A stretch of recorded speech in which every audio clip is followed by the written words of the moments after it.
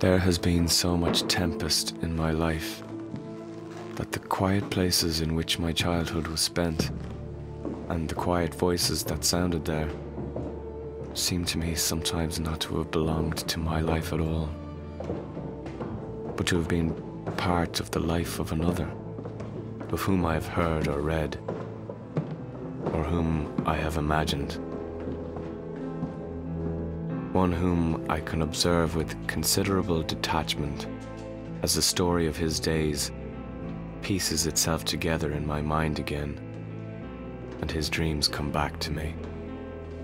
And continually my thoughts have gone back to the places that were first familiar to me, and my ear has heard the voices that it first heard.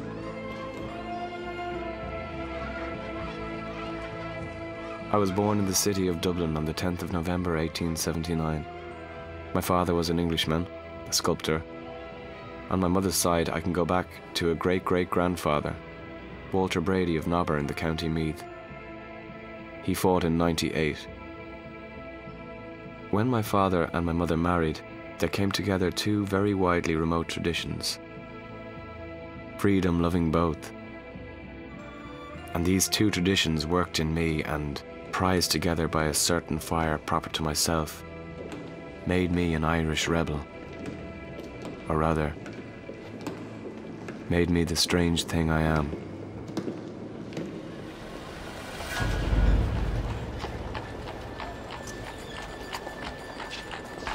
Irishmen and Irish women, in the name of God and of the dead generations from which she receives her old tradition of nationhood, Ireland, through us, summons her children to her flag and strikes for her freedom.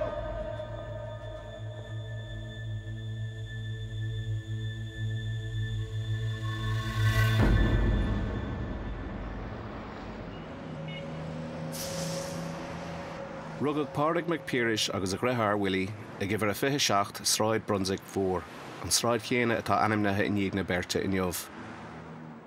Ba ann a bhunaigh náthair James Pearse a ghnó saoirsead cluiche sna 850. Ghnó a dairigh go húntaach leis, agus a thug deiste na Pearsaigh, saoil compórdach manachmach a bheithacha is iad a fás an lías. The home life of Patrick Pearse was one where he was surrounded by books. The father had very little formal education. He was a craftsman, he was a stonemason, but like the classic Victorian that you'll find in the writings of Thomas Hardy, who was himself a stone carver, he was a self-educated man. He was not a didact. A huge thirst and hunger for knowledge.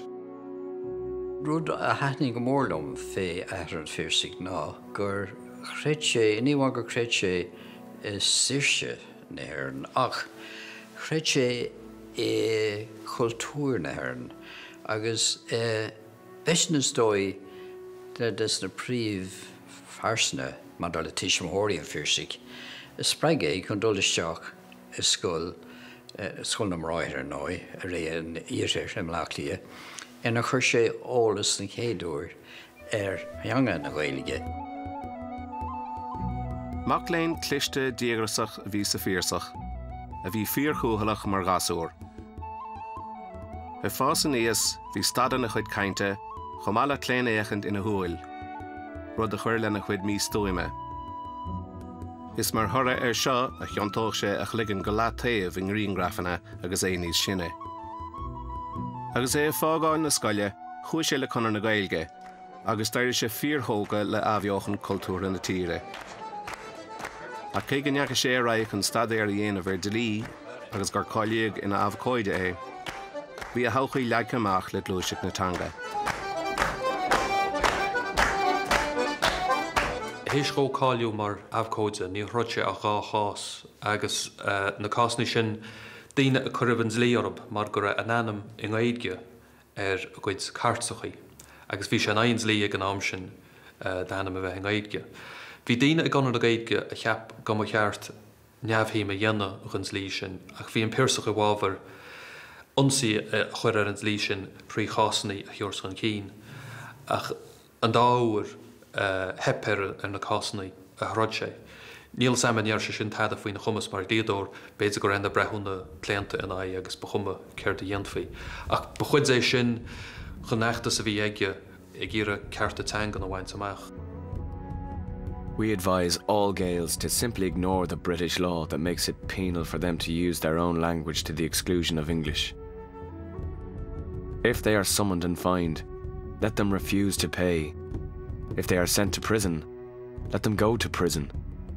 The question can be brought to a head, no other way. Pearse wasn't what I would call an extremist. He wasn't a Republican in these early days. The most prominent people, Dr. Hyde, John McNeill, George Moonan, Agnes O'Farrelly, and these who were most active on the Cushtagnóha, they would be all supporters of John Redmond and the Parliamentary Party. Sa bhliain 1903, tágan Pearse go dtí Cushtagnóha chun na Gaeilge, agus thosa sé gobar mar agarthóir fápéir na hagríochta an Clive Solis. Posta bhí líonta ribh sin ag duine do bhunathóirí an conara Owen McNeill. Tá na hagarachal is scrí sé mar agarthóir an Clive Solis léit agam agus cursaí cultúrtha is mó atá faoi cabbada le ge agus conspóidí litirtha faoi Arklan na Manistrach agus le héad. An príomh chospóir a bhí aige in sna léhantaí sin ná scríbhneoireacht na Gaeilge a chur chun tosaigh, seachas éon rud politiúil. Is dócha go raibh sé géirí afheocha na Gaeilge chur Griach agus scríbhneoireacht haamplach a chur ar fáil. Aistí a scrí, gearscéalt a scrí ar nós Ísagáin. Agus ar nói d'éirigh leis gearscéal nua aimsirthe Orbert sa Gaeilge. Mar dúirt Martin O'Kane chlach sé an oscailt phléascach, bhí sé faoi anáil mópasán agus mór gearscéalathe na hórpa. Agus ar bhealach dócha gur ceap sé go bhféadfadh sé na cosbóirí sin a chur chun tosaigh gan ghlacha le políochta.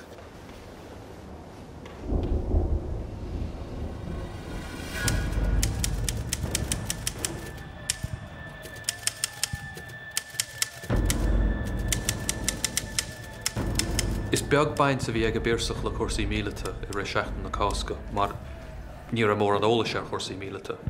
Tá scéal an go raibh sé na heasa I lár ar de bhíh fosta agus go raibh sé sa mealach ar ghaoin eile agus go raibh Tom Clark ba chear chuinnig cin eile peann agus pápéir a hálgan bheith sin agus ligan go bheith scríomh. Agus ar bhealach siad na forógraí a scríomh sé an teachtain sin an rud is suntasaí chá chuid éibre béidir. The Republican forces hold the lines, taken up at 12 noon on Easter morning. And nowhere, despite fierce and almost continuous attacks of the British troops, have the lines been broken through. Yeah. The country is rising.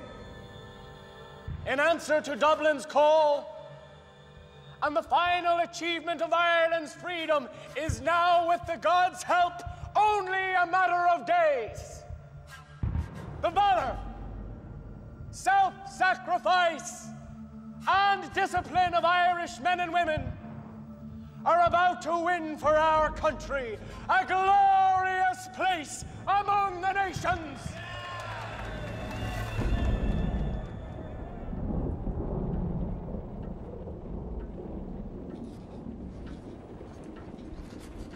Bhealach bus golóirí scríbhneoirí fillí na daoine sin agus ní honan son sa rá gur fir bhíleata iad.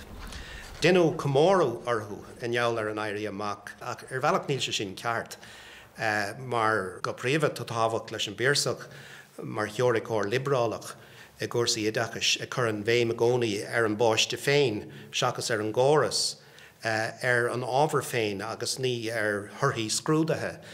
Tá méthá scrí stair an iadachais san tír seo de bhíoh anna-hábhacht leis an Pearseach.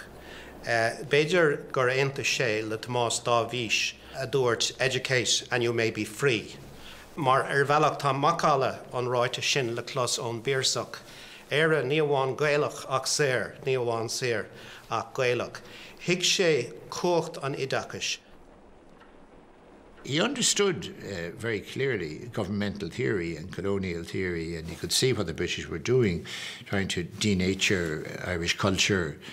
The Japanese studied the British model before they invaded Korea, and they had 4 professors who spent a lot of time in the British Museum studying how it was done, extirpation of local culture, inculcation of feelings of inferiority, break up the traditional land system, and above all, language. And Pearse recognised that, and he saw education as the method of, freeing the country. And that was what his initial impulse was, and teaching the Irish language. I suppose education is about fostering.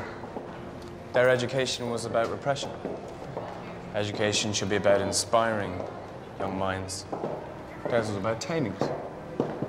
The modern education system as it stands, it's just turning our boys into things. Tuscail an Pearseach scoiléine, an chéad scoil dá hangach an éireann, I Rheinlach I mi bhain 4,908. Ina meas siúd a bhí le múine sa scoil, bhí a grethar Willie, agus fearóg a bhí mar charige I gcuireann na Gaeilge, Tomás MacDonagh. Tuisgur scríbnóir an MacDonagh, a such go raibh an character céanige a réitoch le character Pearse, sé sin cuasaí a líne, agus mar sin sort na háta sin na principal, agus na haimene céanna. Dar iad ar hard bheith cardúla céile, agus le féringe bugine sort ceoin cúchlach go persanta an Pearseach, ach ba MacDonagh an taon duine mar deirfa go raibh sé cardú leis, agus a bhí mar sort gná chara sóisialte. Pearse was frightfully shy. He was also very reserved. But on this occasion, anyhow, we went out to see MacDonagh in St. Enda's, which was at this time in Rathfarnham. And we were all standing in the library talking.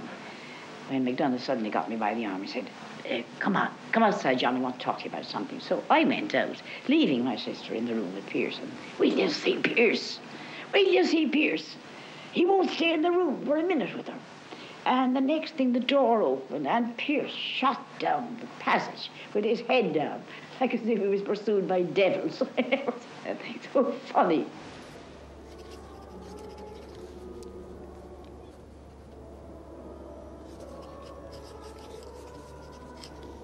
Sa bhliain 1910, bhagan Pearseach scoiléine go Suíomh Nua, the Hermitage of Rathfarnham. Teach bra bhí tóchas nachtú istéag, agus bhí lán le Macaulay starúla. I live in a place that is very full of heroic memories. In the room in which I work at St. Enda's College, Robert Emmet is said often to have sat. Through our wood runs a path which is called Emmet's Walk. They say that he and Sarah Kern walked there. Chúid tunnachar Emmet I bhaim ar a Pearseach go mór, mar níomháin go raibh Macaulay Emmet le feiceáil san áit, ach thosa Saol Emmet agus gníomhre Emmet a taobh seo an Pearse de tarrá, agus thosa sé héin a ghul sa tró a chua Emmet de tarrá. Seachas a bheith plé le cuasaí cultúr agus a tuairt cóil le cuasaí políochta. Hic sé go gaith sé forbert mar rodaí, go gaith sé troideach ar suas, go gaithfí rialtas na Breataine in éireann a leagan agus feicimid tro níos politúla séhar an Pearse ón am sin amach. No failure, judged as the world judges these things, was ever more complete, more pathetic than Emmet's. And yet he has left us a prouder memory than the memory of Brian victorious at Clontarf, or of Owen Roe victorious at Benburb. It is the memory of a sacrifice, Christ-like in its perfection. In Emmet, the spirit of Irish patriotism called to a dreamer, and he awoke a man of action. It called to a student and a recluse, and he stood forth a leader of men. It called to one who loved the ways of peace, and he became a revolutionary.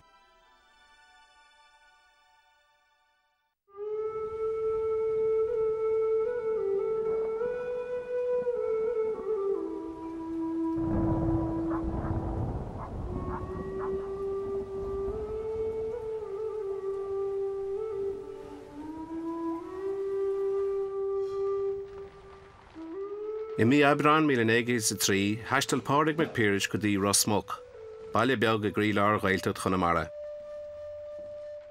Hit sé an rá leis an geantar agus leis na daoine átúla, agus chu sé an chuile haura. Fú 1910, bhí tax saoirí tócaige a bhí site os cóirlach a rúlach.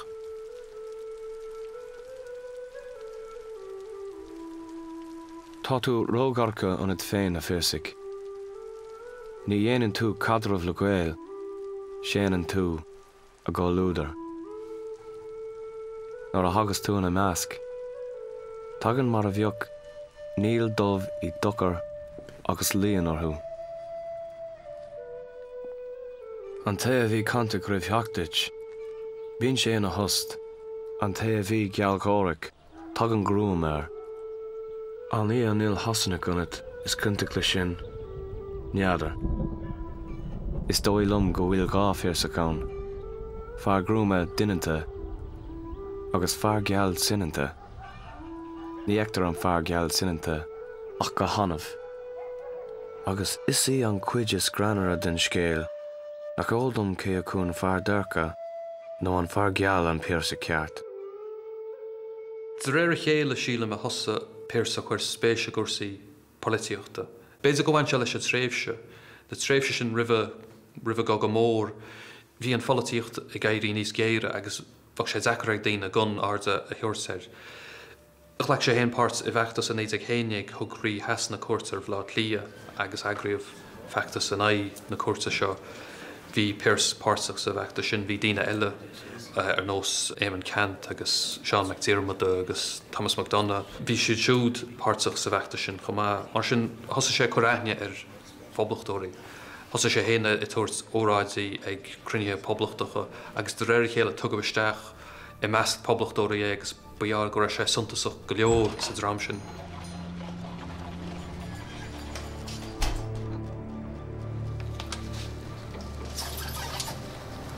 Sean. Tom, this is Patrick Pearse. Patrick, Tom Clark. Patrick. How do you do, Tom? How are you? We'd like to talk to you about the Emmett commemoration that's coming up. Both myself and Tom agree that it's a very important opportunity. Very special day. We have one issue, though. We need somebody to make a speech that day. It's really McDermott who introduces Pearse to Clark, brings him along. Clark and McDermott were looking for a speaker. I hesitate to use the word frontman, but really, to a large extent, that is what he is. Pearse is acting according to the script that Clark and McDermott have devised. Can I ask you something? If Robert Emmett was heading out there tomorrow, would you follow him? Is there a man here among us who wouldn't?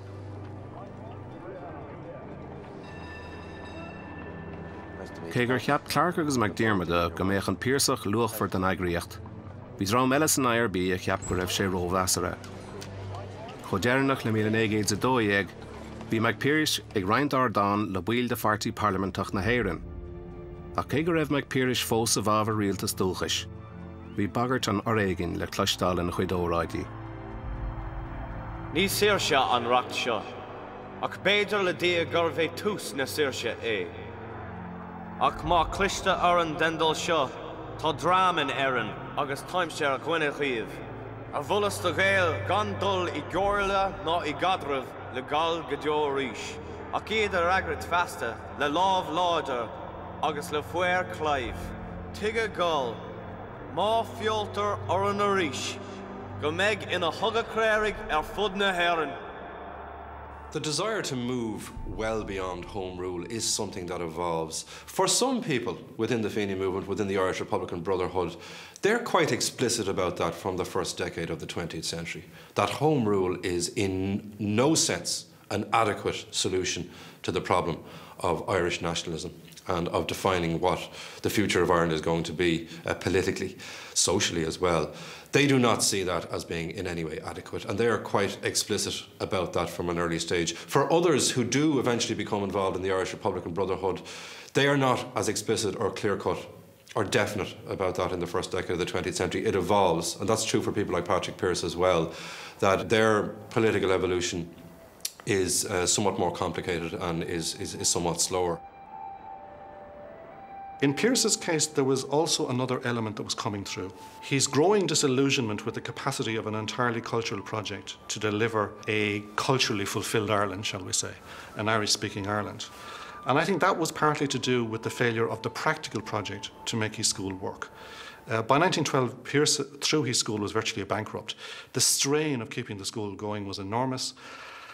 And I think he increasingly attributed that to the hostility of in a sense, the political environment, the educational political environment in which he was operating. He got no support through any state structures and no grant aiding of any particular form for his school. And in a sense, maybe he came to the kind of conclusion that, like, was it Mao that said, you've got to change in a revolution. You know, you don't change the fish, you've got to change the water in which the fish swims. So perhaps Pearse was being pulled in this direction of having to realising that the school, being his fish, needed to swim in different water. And this then gave him the political impulse that we had to change everything about the way Irish life was constructed, including the political framework within which it worked. Chláirigh McPeirish le hóglaí na hÉireann nuair a bunaíodh iad I mína saona 1930, agus bhí ról lárnach aige san eagraíocht ón tús. Mídar Gyan, chhlaach sé mionifiige san IRB faoi Bulmer Hobson, agus ba é Hobson a dagraigh turas léachtóireachta tríomhí don Fíorsach na Stáit Aontaithe is é géirí airige de bhailiú de Scoiléanna. Go luas a bhliain 1940, Dog McPeirish a grathair Willie a gceannas ar an scoil agus haistil sé go America. Ba é suscéil na truda a scap sé hawl. I think Pearse was hugely influenced by the outbreak of the First World War as well, particularly the idea of the spilling of blood for a greater end, and the emergence just before that of the Ulster Volunteer Force as well. He seems to become quite intoxicated by the notion of Irish people being armed and being dedicated to a particular cause or dedicated to a particular end and being prepared to make the ultimate sacrifice towards that end. That does influence Pearse in a very profound way. Pearse was somebody who had a very intense focus on this notion of sacrifice or this notion of idealism. He tended to deal in superlatives a lot of the time. And that theme of blood sacrifice is significant. It's very important for Patrick Pearse in particular. The young men of this nation stand organized and disciplined and are rapidly taking up arms. Blood has flowed through Dublin streets, and the cause of the volunteers has been consecrated by a Holocaust. The war in Europe has brought about a crisis which may contain, as yet hidden within it, the moment that generations have been waiting for. It remains to be seen whether, if this moment is revealed to us, we shall have the sight to see or courage to do, or whether it will be written of this generation, alone of all the generations of Ireland, that there were none among it who dared to make the ultimate sacrifice. Remember, England's difficulty is Ireland's opportunity. Ba é an cogad mór an deise bhí a tastáil an IRB, agus thugtar siad éirí amach a reachtáil roimh deire an cogaigh. Bunaíodh cóla bhíleata agus ceapag an Pearsach mar bhail. Le plan idir lámh a chud éirí amach, bhí an IRB a géirí achtra a agrú a bhealthach tacaíocht an phobal, agus nuair a bhásaigh an seanín Jeremiah O'Donovan Rossa, socraíodh é a éilecha I daspántas olmhór de chócht náisiúnach. Iarab a Pearsach an óráid a thuirt cos na hóí, Tom Clark a dhéana agus dúirt sé é dhéana chud sasaí agus a béidir. Agus thug sé chaint an sin agus óna chunta sé tá daoine bhí láthair, chuir sé bhaim go mór orb agus Is dói gur chuide sé le intin an ína olafó le haid troda, agus bhí an óráid sin an táhachtach le daine a dhrísa agus a thuirt le chéile agus an tochrid ar fad ba rud móra ar a meanach go dtí an éirí meach charíre. They think they have pacified Ireland.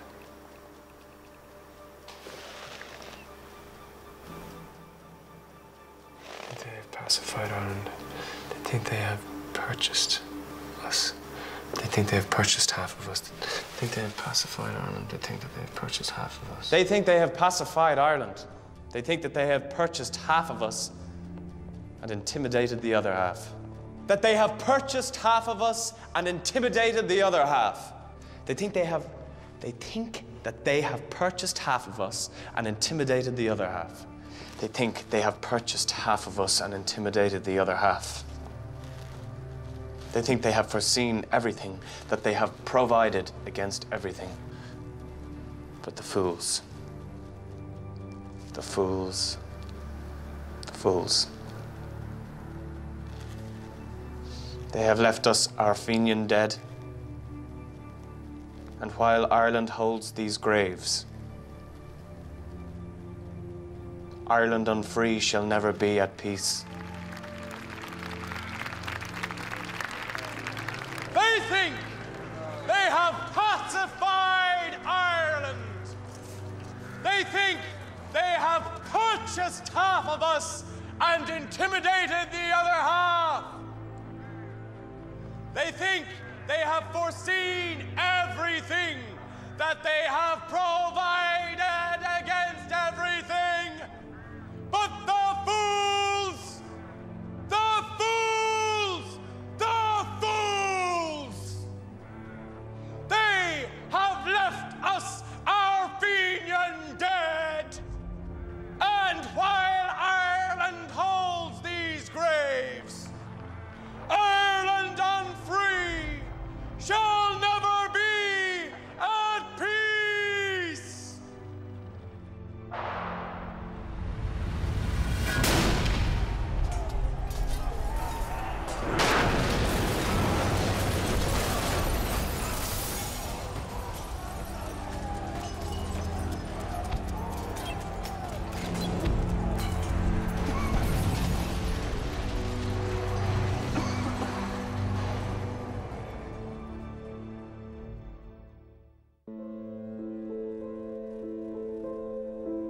One man can free a people.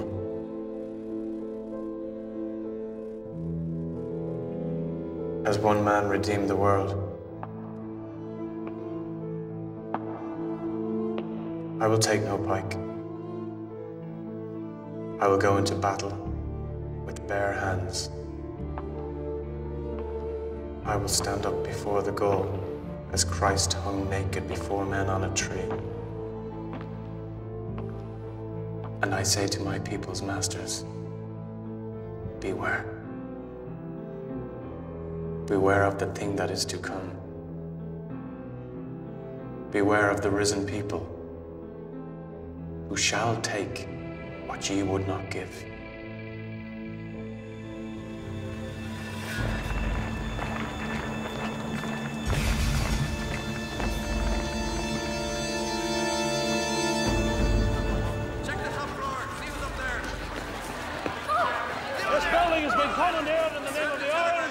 Seizing this building in the name of the Irish Republic! Everybody out!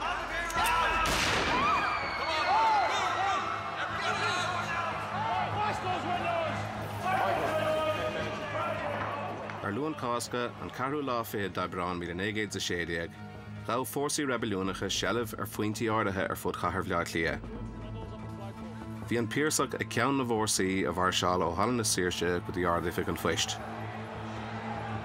Ag timpeall le cathrú chun na haon, ina ról mar uachtarán rialtas sealadach phoblacht na héireann, cheas sé os córa an airgneamh, agus lééis sé amach far ógra na poblachta. Irishmen and Irish women, in the name of God and of the dead generations from which she receives her old tradition of nationhood, Ireland, through us, summons her children to her flag and strikes for her freedom In retrospect, it probably seems more dramatic than it actually was. I think if you look at the proclamation, it reads very well. And it's a document, I think, which is very generous in spirit. And I think it stood the test of time. But of course, in the middle of effectively what was the start of a war, you have crowds milling around, you have people confused, what on earth is going on here? So I don't think Pearse had the kind of audience at which he was his best. So the impact, I think the impact was something of an anticlimax. In this supreme hour, the Irish nation must, by its valour, discipline, and by the readiness of its children to sacrifice themselves for the common good, prove itself worthy of the august destiny to which it is called. Don't fight France, will you? Signed on behalf of the Irish Provisional Government.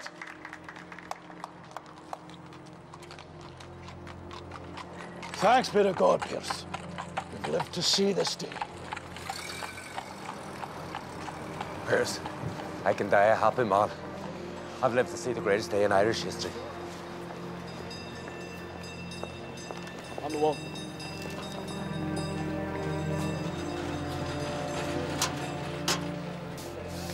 We've got to be very careful when we talk about public opinion or public mind. It's actually quite difficult to discern how exactly the public reacted in 1916. If you consider that after the second day of the Rising, journalists, for example, were not allowed to go into the firing line, what we do have instead are testimonies from people who were there at the time that do give or do reflect this notion of hostility. Robert Holland, for example, who was in Marrowbone Lane, talked about the reaction when they were being led from Marrowbone Lane to Richmond Barracks, that there was this act of public hostility, that the British soldiers actually had to protect the Irish rebels from the barracking public. Shoot those Sinn Féin bastards, is what some of them were saying. They didn't know who these individuals were or what they were trying to do, but they did know that it caused not only huge inconvenience, it also caused serious civilian casualties. And if you look at the breakdown of those who were killed during the Easter Rising, you can see that 62 rebels were killed, 132 British soldiers were killed, but 256 civilians were killed. So it's quite clear who bore the brunt of the suffering and of the death in Easter week 1916. It was the civilians. So it's hardly any surprise that there would have been that degree of hostility at that time. A number of the dead were lying around. Civilians, soldiers and volunteers. One of the civilian casualties was squatting against a wall with a white bundle. His head was split open like a pomegranate. A volunteer was lying at the corner of Moore Lane, a dead Tommy beside him. I'll never forget that little volunteer. They played a machine gun on him. Pieces of wool, his undergarments protruded through his uniform, making a scarecrow character of a man.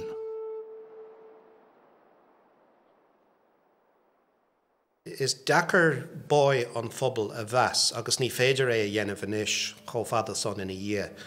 Agus léir ón na tuairiscí a tugu nuachtáin bhlá clia mar hampla, go raibh roinnt wacht in a daoine, ionach mí hásta leis an éirí amach, a gearán agus a clausan faoi, agus fiú inán na réabhlóide féin a waslú ag deireadh na seachtaine.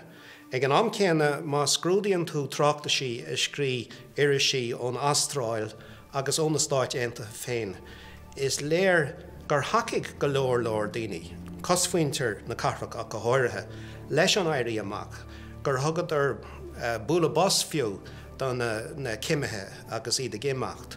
So is léir ón na tuairiscirí gur raibh an tír féin scailte I ngá leath. All citizens of Dublin who believe in the right of their country to be free will give their allegiance and their loyal help to the Irish Republic. We have lived to see an Irish Republic proclaimed. May we live to establish it firmly, and may our children and our children's enjoy the happiness and prosperity which freedom will bring! He obviously was an inspirational figure, and just having them there would have given them great confidence. But you can see a veiled criticism in, say, in Michael Collins's letter where he writes, he talked about them afterwards as being some of the finest people God ever put on earth, and it was a privilege to know them. But he wondered whether the middle of a revolution, shot and shell, was that the best time to be issuing poetic flowing communiques about how we're marching on this one and that one, and our gallant allies are coming to our aid. I mean, this was all a theatre of the mind, keeping the troops' morale up. They were cut off, and every day brought thousands more troops to the noose was tightening all the time on them. And they were being shelled, and the flyers were gaining on them.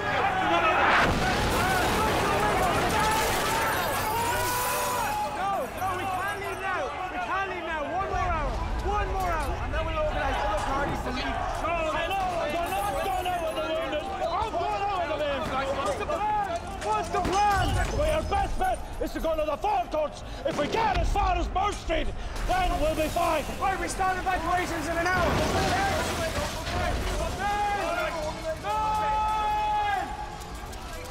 We're staying for one more hour. One final stand. I desire now, lest I may not have the opportunity later, to pay homage to the gallantry of the soldiers of Irish freedom who have, during the past 4 days, been writing with fire and steel the most glorious chapter in the later history of Ireland. Justice can never be done to your heroism, to your discipline, to your unconquerable spirit. In the midst of peril and death, for 4 days, you have fought and toiled, almost without cessation, almost without sleep, and in the intervals of fighting, you have sung songs of freedom of Ireland.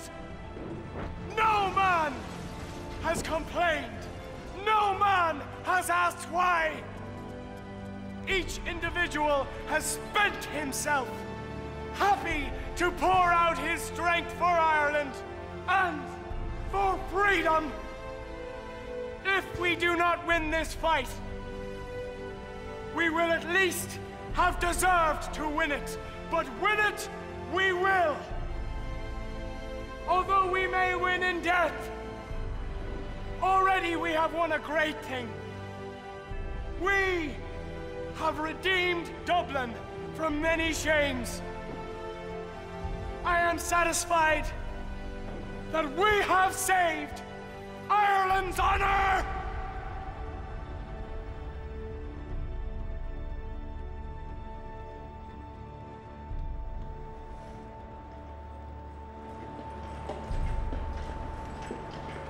Ar an ine, ní raibh an dara rogha ag na rebelliúnig ach an GPO Reagan. Déalaigh na ceannairí chomh fada le siopa beag ar shráid an mhóraigh, áit ar chruinnig an chomhairle mhíle tuaille chéile don uair dhearnach.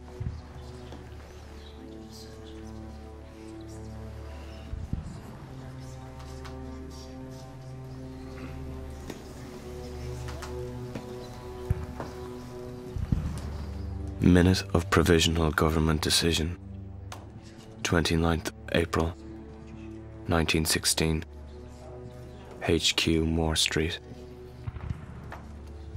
Believing that the glorious stand which has been made by the soldiers of Irish freedom during the last 5 days in Dublin has been sufficient to gain recognition of Ireland's national claim at an international peace conference, and desirous of preventing further slaughter of the civil population and to save the lives of as many as possible of our followers. The members of the provisional government here present have agreed by a majority to open negotiations with the British commander. P.H. Pearse, Commandant General, Commanding-in-Chief, Army of the Irish Republic. Ag leathuair tar éis dó an Saharan, Huel Mac Pearse suas sráid an Mhórig agus géil sé an General Lowe chornéil sráid Parnell. An dara lá a bhí na bealtaine, chuir a cuairt airméir in Marrick Richmond agus d'éirigh chun báis sé. I think Pearse got the result he craved. This is what Pearse would have seen as happening long term, that these people would be seen as individuals who made the ultimate sacrifice, but in doing so created a momentum that couldn't be stopped. And if you do see the 1916 Rising, and it's legitimate to see it as, you know, the foundation act of that era of great political upheaval in Ireland that ultimately leads to the creation of a new state, and in time leads to the creation of an Irish Republic, well then Pearse's view was very legitimate and very accurate in that sense. This is the death I should have asked for if God had given me the choice of all deaths. To die a soldier's death for Ireland and for freedom.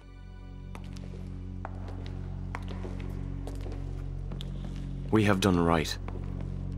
People will say hard things of us now, but later on, they will praise us.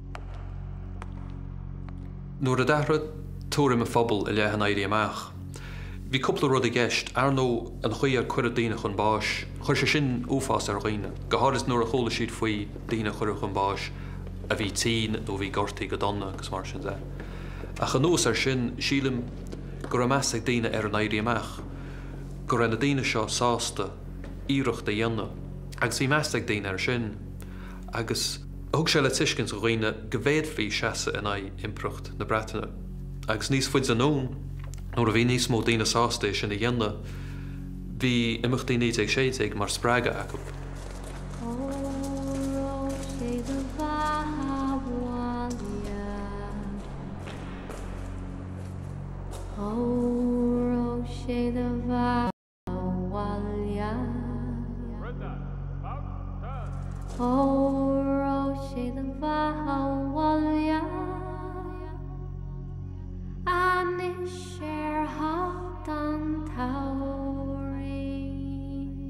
The Rising had no democratic justification in that sense. But revolutionary conspiracies are like that. They can't wait for a ballot box. They can't openly put their views to the public and get approval. What can be said is that, in a sense, their goal, if not all of their actions, received democratic validation after the event. So in that sense, you could say that, this is dangerous, in that sense, they had gazed into what the Irish people really wanted. In that sense, and they had understood what the Irish people longed for, which was to be free and independent, and they had made their stand for it. The danger was that subsequent movements would also say, we know better than the Irish people what they really want. Whether the men of 1916 would have agreed with subsequent movements that have engaged in that kind of behaviour, I think is very much open to doubt.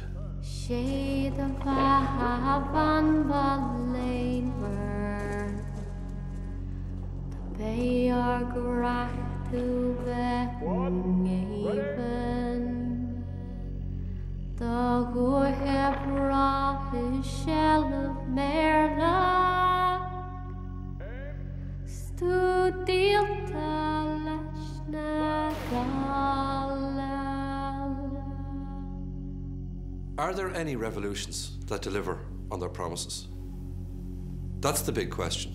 Is the Irish situation unique in not delivering on the republic that some of these people envisaged, or some of the values of the republic that these people envisaged? What was delivered and what did happen was the achievement of political sovereignty. And that was a hugely important part of the legacy of 1916 and the legacy of that revolutionary period generally. When you look at some of the other promises, when you look at some of the other aspects of the proclamation in terms of equality, in terms of a greater degree of social cohesion, you could say that that hasn't been delivered on. So I think in terms of contemporary Ireland, and again this is going to be discussed, I suspect, quite vigorously around the 100th anniversary of the Easter Rising and the commemoration of that, have we become the Republic of Pearse and Connolly? And there's going to be further debate about that. There's going to be those who will insist that we need to go back to the proclamation, that we still need to strive towards the ideals that are contained in the proclamation. Oh, Roche the